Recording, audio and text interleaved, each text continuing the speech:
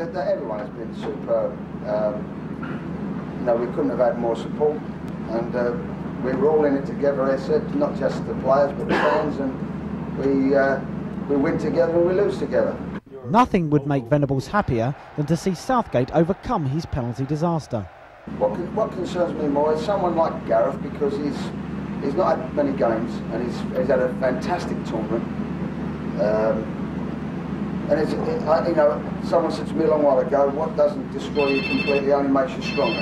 And he'll find that. I said to him, he's got a week to cry and he's got to get back in the game again. And you saw what happened to Stuart Pearce. He's lived with that for a long while, fouling on a penalty, and he's come back stronger.